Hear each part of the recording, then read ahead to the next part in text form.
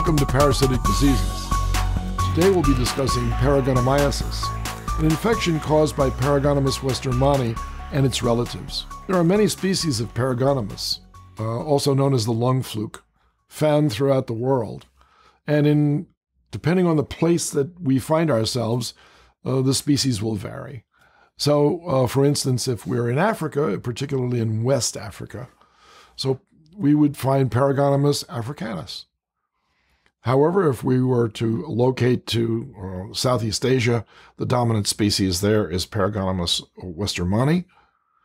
And in the New World, as it's called, Paragonimus calicati is the dominant species. But keep in mind that there are many, many different species of Paragonimus that could be included into this list.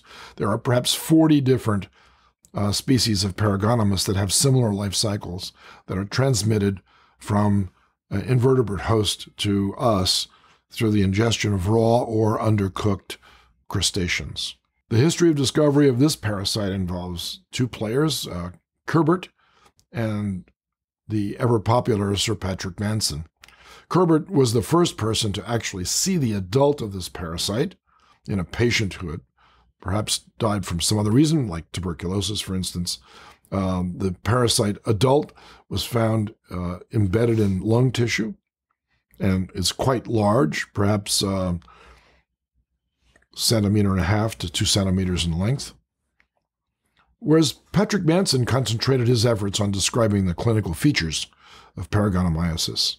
The life cycle is a typical trematode life cycle involving an invertebrate intermediate host, namely the snail, and a crustacean in this case, as the object onto which the Metasicaria insists.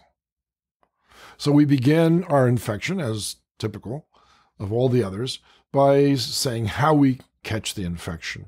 And we catch the infection by eating raw or undercooked crustaceans, in this case, an undercooked crab. We bite the leg or the carapace or the claw of the crab to get at the meat inside, and in doing so, the Metasicaria on the outside of the crab itself is loosened and becomes part of our meal. It seems like an unlikely consequence, but nonetheless, this is a dominant infection in some parts of the world. The Metasicaria is then, along with the crab meat, of course, travels down the alimentary canal until it gets into the stomach. The acellular protective coating on the Metasicaria is digested away, releasing the immature larva, which develops to an adult rather quickly as it actually penetrates the wall of the small intestine, migrates through the diaphragmatic tissue, and enters the pleural cavity, at which point it encounters lung tissue and it migrates into the lung tissue itself. A remarkable way of actually traversing a very complex host, much the same way as fasciola exited the small intestine to then migrate in the peritoneal cavity until it found the liver. Once the adult is present in the lung, it begins to feed on lung tissue and create for itself an abscess. Now, Paragonimus has the capacity for self-fertilization, but typically they're found in pairs. And so each adult worm sort of reverses itself on the other, and the sperm passes from one organism to the other, and therefore you get cross-fertilization rather than self-fertilization, which is the rule. The eggs then are produced as the result of mating, and eventually they begin to be passed by the adult worms. They're both adult females and males. And the eggs then exit via the respiratory tree across the epiglottis. We could either expectorate them into the environment, or they can be swallowed and eventually will exit via the stool. They must be deposited in fresh water in order for the cycle to continue. The egg then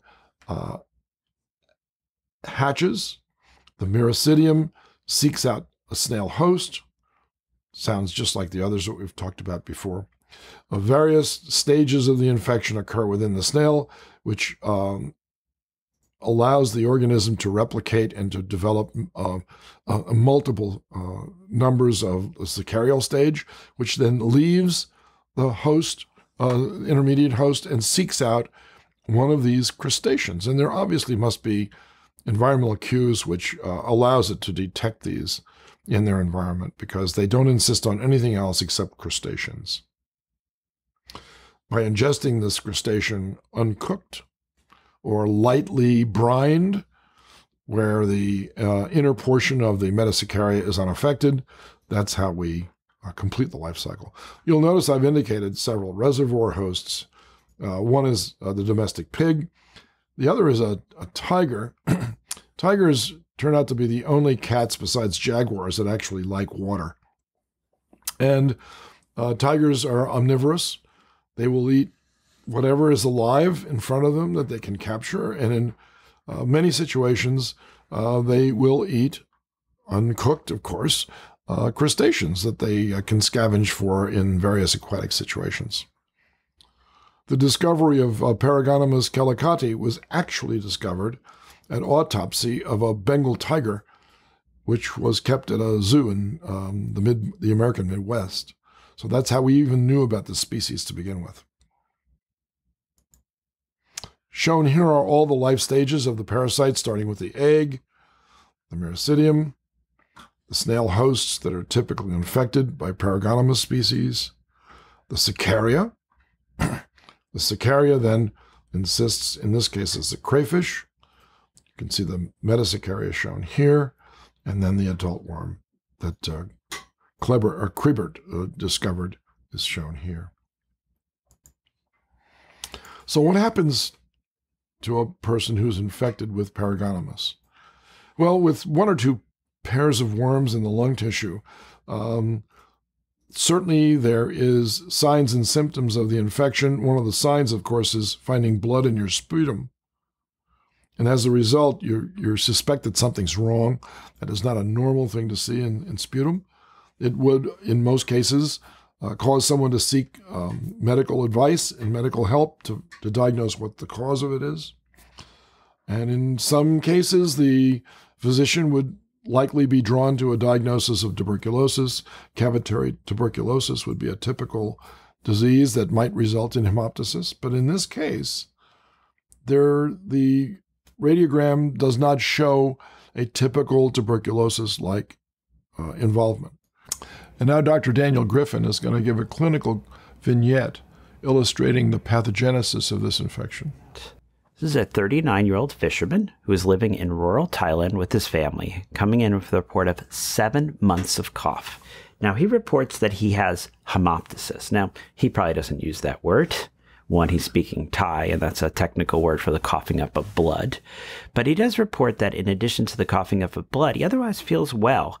But he's concerned because he keeps coughing up blood. This is continuing. Now, he reports that he really enjoys salted crab somtam. He tells us that he works as a fisherman and he lives with his family. The patient does not have a fever. He looks well, but a chest x-ray is done, and this reveals an abnormal area with increased opacification. So it looks like there's something going on in the lung. Let's talk a little bit about clinical disease. Now, early infection occurs between the time of ingestion of the infective metasicaria and lasts up until the flukes mature into egg-producing adults, right? So this is our acute early infection. During this stage, now some patients may be asymptomatic, but others can actually present with a number of symptoms, including diarrhea, fever, chest pain, fatigue, urticaria, epigastric pain, eosinophilia. Patients may actually go on to develop a cough with blood-tinged sputum, trouble breathing or dyspnea, increased white cells, leukocytosis, elevated numbers of eosinophils, so eosinophilia, and they actually can transiently get pulmonary infiltrate, so areas of infiltrate in the lungs. Now, in some situations, the patients may present with cutaneous or skin manifestations, reporting that they have painless swellings that tend to migrate on the skin. Now, as far as chronic disease, it's the mature lung flukes that are going to trigger this late stage infection. This is where we're going to see our cough, our recurrent hemoptysis, our coughing up of blood. Patients may also have chest pain, trouble breathing, fevers, chills. Now, depending upon the severity of infection and also the potential secondary bacterial infections, patients may end up with pneumothorax, so air around the lung. They may end up with pleural effusions. They may even develop pleural adhesions. But not just the lungs. You also can get extrapulmonary disease, where the immature flukes may migrate to a number of tissues, including the brain, which can be devastating. In that case, cerebral paragonomiasis, though rare, might happen about 1% of the time with a species that we see, Paragonimus westermani. And in that case, you can have a much higher mortality rate than with the pulmonary disease. Now, what about serological testing? Serological tests are important in early disease, right? We still have migration, and this is before egg production. This could be a really large window. This could be 8 to 12 weeks. So serological tests are important, and think about the stage of disease when we're looking at diagnosis here. Once we get late stage disease, then we can actually start to look for the eggs. But thinking about this is going to be in the lungs, so we're actually be looking at sputum. So late stage disease can be diagnosed by microscopic evaluation of eggs in sputum. So an O&P on sputum, bronchoalveolar lavage fluid, and more rarely in the stool, sometimes coughed up and passed through. You want to be careful, actually, and alert the lab for what you're looking for. Because as you see in this gentleman, we're seeing a man for a long time coughing up blood. One might think of tuberculosis. And if you go ahead and prepare a tuberculosis smear, you might actually destroy the eggs and not see them. So it's important to think about it and work with your lab when you're looking for this diagnosis. As far as imaging, a lot of modalities can help us. Ultrasound, X-ray examinations, CAT scan, MRI. There's even a PET scan technology that can help us make this diagnosis. Here's a wonderful image of eggs, which can be in stool, but again, sputum is probably the main place to be looking for these. What about treatment? We're back to praziquantel. We can also use triclobendazole here. It's effective as well. And actually, when they've compared praziquantel and triclobendazole, both options have similar efficacy. The triclobendazole is a one-time.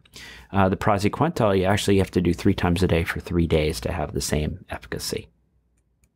What about our patient?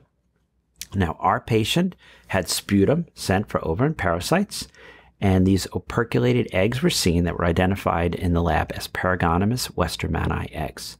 Patient was treated with praziquantel, 25 milligrams per kilogram, 3 times a day for 3 days. He did well, and he had resolution of that coughing up of blood. Preventing and controlling Paragonomiasis, it's become almost a platitude in the field of parasitic diseases that if you control feces and urine, you can combat about 80% of the non-vector-borne infections this way. That same is true for Paragonimus.